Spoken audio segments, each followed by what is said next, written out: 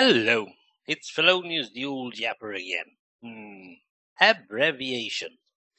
Me and Bongo had a discussion about these. First of all, I can't pronounce abbreviations completely.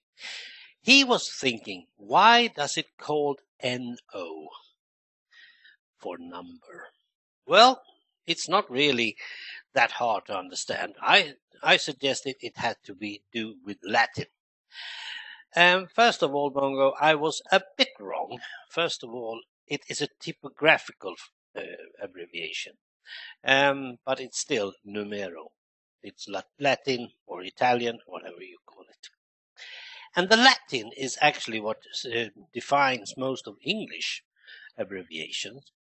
Let's take you are still using AM and PM. The rest of the world is using 24 hours. You are using only 12 because you cannot count as far. I don't know.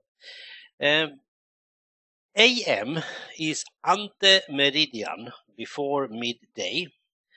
And PM is thereby post meridian, after midday. So it's not really that problematic if you know your Latin, ante and post. But they are simple. What I have always had problems with is EG and IE.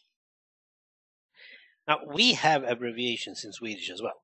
First of all, our abbreviation for number in Swedish is nummer, is NR. The first and the last letter, as it should be. So many of ours are like yours as well. We have etc. But on the other hand, we also have med mera, MM, med flera, MFL, and a lot of others. But your EG and IE, I can't separate them.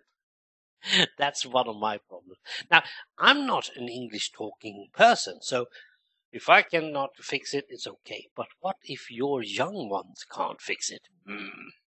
Let's start with IE. It's, of course, Latin, id est. In other words, or that is. In Swedish, we say det vill säga, that will say, straightly interpreted, which is the same one. But we've also abbreviated DVS. So we take the words that we are using and we abbreviate them. You don't. You still use Latin. Now, the American people should not be bothered with this because it's the English people who have started it. So it's all blame on them. The EG is also Latin, exempli gratia, or as you pronounce it, for example. Now we have the exact same thing in Swedish, but we're not saying for, we're saying till. So we say till example, and we abbreviated TEX. So it's easier for us, of course. I'm looking through a list, and I'm not really sure that I should keep on checking all these, because there are something else about all this stuff. We have a couple of problems when it comes to axioms, or shall I say, abbreviation of general things. ST can be street, it can be saint, and in Swedish it becomes big, stor.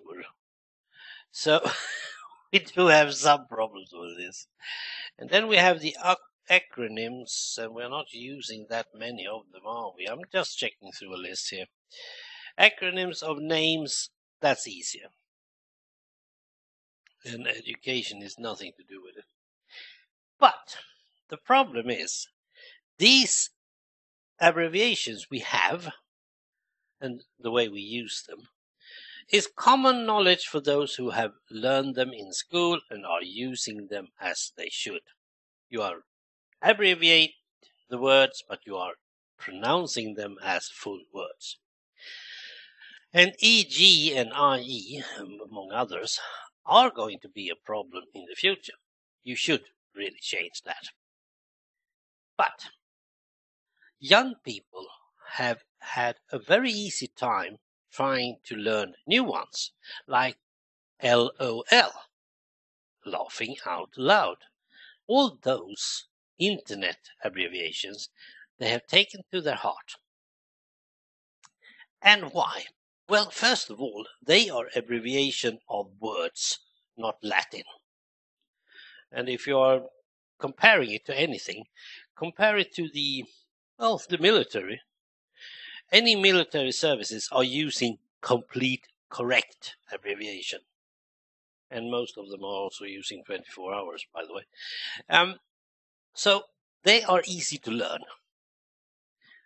And still, they are using them totally wrong.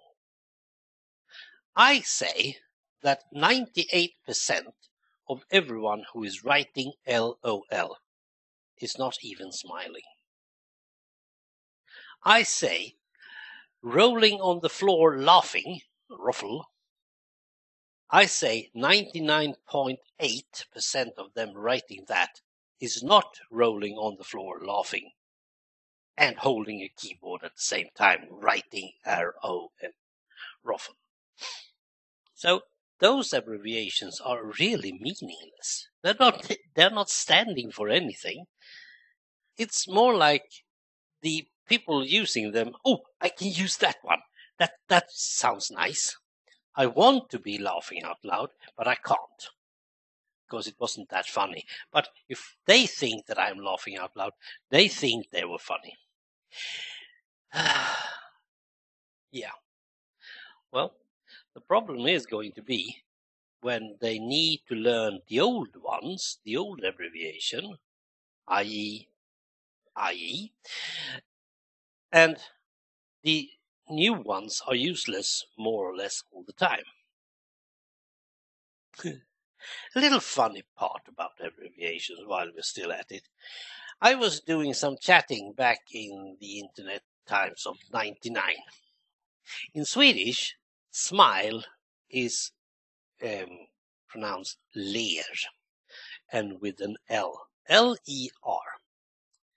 And laughing is called skrattar. That starts with an S. Back in those days, we always had those asterisks at one side over the other. So it was asterisk, L, asterisk, we were smiling. And then we said asterisk, S, asterisk, we were laughing. And then we got hold of some international people. And they couldn't figure out why we were only smiling when it was funny and was laughing when it was not that funny. But they didn't know that we were ler and skrattar. Our L and S was shifting. So when we finally got hold of why they didn't understand that, it was easier to talk to them, and we started to use the English ones. And actually, I think most Swedish internet people are using the English abbreviation for the chatting thing. Because if we are going to use the Swedish version, there probably will be some misunderstanding. Right, let's abbreviate this. Bye.